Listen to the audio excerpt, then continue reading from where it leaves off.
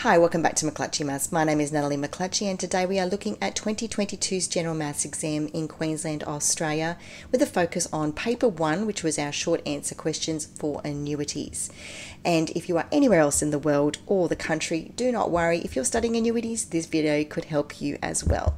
Let's get straight into it with our first short answer question worth 4 marks, question 17. An investment of $50,000 that compounds interest monthly is modelled by the recurrence relation A with the subscript n plus 1 equals 1.00375 multiplied by A with the subscript of n, where A at time 0 is equal to 50,000. The question's asking us what would be the advertised interest rate per annum compounding monthly. Now, if you're not really sure what you're doing, this could be a little bit of a confusing question. You should know what a recurrence relation is, and we can pull that straight off our formula sheet in Queensland and hopefully elsewhere lucky. Okay, so this tells us what the basic recurrence relation is for a compound interest situation. We can see that it matches very much our recurrence relation that we're given in the question.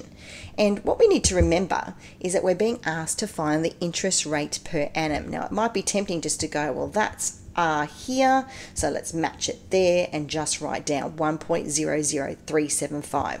But that would not be correct. Let's talk about why. R is not just that number there. Okay, so firstly, we need to remember that R is actually made up of 1 plus the interest rate per compounding period, not per annum. Okay, also, if we were to rearrange this formula, we're going to subtract 1 from both sides. We find out that the interest rate is equal to R take away 1. Okay, so we can do that with our information here. 1.00375, take 1 away. That gives us a first mark for actually substituting that information into the right rule. So that was an easy one. And we get interest rate is equal to 0.00375. Now, you might be tempted to think that you're done. You're not. Now, remember, we're given, whenever we use this formula, whenever we use a recurrence relation, we use the compounding rate per period.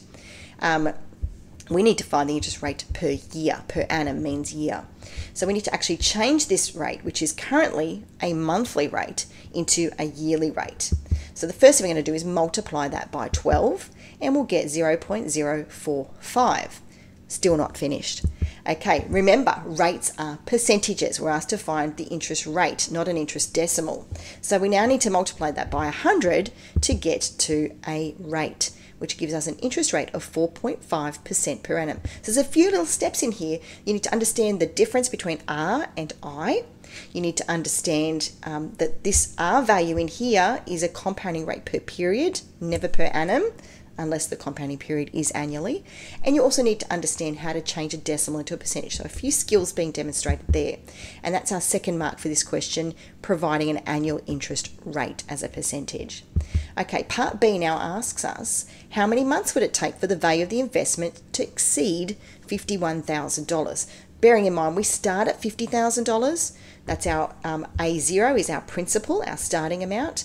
We want to work out how long is this rate going to take us to get us to $51,000.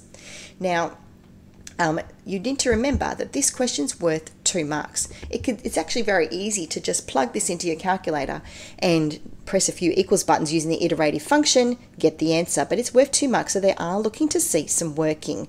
So knowing that this is $50,000 is your starting point, your end point is more than $51,000. It's not going to take a very long time to get there with an interest rate of 4.5% per annum. So there won't be a terrible amount of working, so you'll probably want to show every value. Okay, so we're going to write down what method we're using. We're using this formula or the iterative function on our calculator and show the values after every period, every monthly period. So using our iterative function on our calculator, what that means is I am literally going to type in $50,000 into my calculator and press the equals button. It will drop it from the top of the screen to the bottom of the screen. Then I'm going to multiply it by 1.00375 and then press the equals button again. Now, once I do that, I've told them what method I'm using. That's an appropriate method. So I start with A0 at the time of starting. Once I press the equals button, I'm going to get my first value of 50,000. Press my equals button again. I'm going to get this one here. Now be careful not to cancel out your calculator and round off mid-question. You can round off as you're writing your answers down to 2 decimal places, but keep your calculator precise. Don't change anything, just keep pressing that equals button. So A3 will be 50,564, A4, A5 and A6. We can see that between periods A5 and A6, we are crossing over. So it's actually going to take 6 months for us to get there. We also need to write a statement at the end. It's not just good enough to write A0, A1, A2 and so on. You need to write that statement at the end that it will exceed at 6 months, and that's our second mark or fourth mark for the question. Right, we're on to question 25 now. This one's worth 5 marks. It's a fair bit of the paper dedicated to just annuities. A couple borrow money to complete home renovations. Their bank has loaned the amount at 2.45% per annum, compounding monthly, with repayments of $993.14 every month for 15 years. Determine the amount of money borrowed worth 3 marks. Now, this is a challenging question for a short answer paper. Just because it's short answer doesn't mean that it's easy. Okay, so the first thing we need to think about, this is a reducing balance loan. And if nothing else, even if you don't know where to start with this, I would always say to students, state your variables. So state all of the variables that are going to be given to you in this question and make any calculations you need to out of those variables. So we can start off with our payment, which we're told in this question is $993.14 a month. That is M. So write down M. Okay, now N is the number of compounding periods in total for the whole loan. So we've got 15 years, it's compounding monthly, so 15 times 12 gives me 180 months.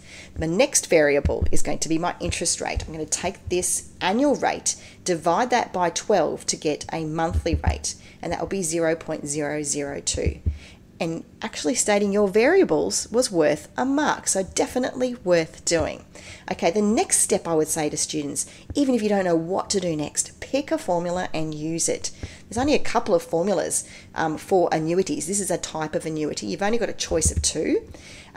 We need to find that amount at the beginning, and we know that reducing balance loans are types of annuity.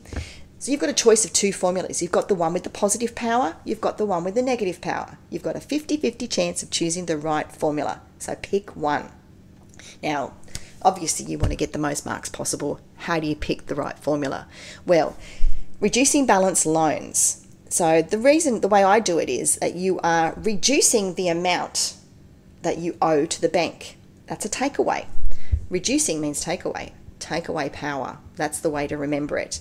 So we've now got all of the variables we need for this formula. We need to find A, the amount at the beginning. So we're simply going to substitute everything into that formula. So if I put that information in there, you can have a little pause if you wish and have a look at where all that information's gone. We're going to work this out very carefully on our calculator. And by picking that right formula and doing the substitution, we got our next mark.